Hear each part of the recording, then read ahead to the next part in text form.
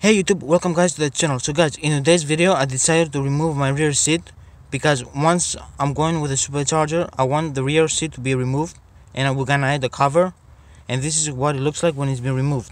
Let me lift this up right here. As you can see, the whole thing is removed. It came all the way out. The way I did it was there's a bolt right there where my finger is, and all you need to remove it is set of extension, ratchet, and a socket, which is right there. And there's actually a bolt right there as well, but don't bother with that because that has to do with this right here, which I'm gonna make a separate video with this, so stay tuned for that. On the other side, it's being completely removed, and then all I'm gonna do is I'm just gonna lift this up, and as you can see, it's pretty dirty right here. I don't think this thing ever came out, so it's a good time for me to vacuum this whole thing area. So there you go guys, this is how you remove it completely. And if you want, you can stay tuned for this side right here, which I'm gonna do. And to show you right here, these are all the common handles that I used to do so. So thank you guys for watching. Stay tuned for more videos. Bye bye.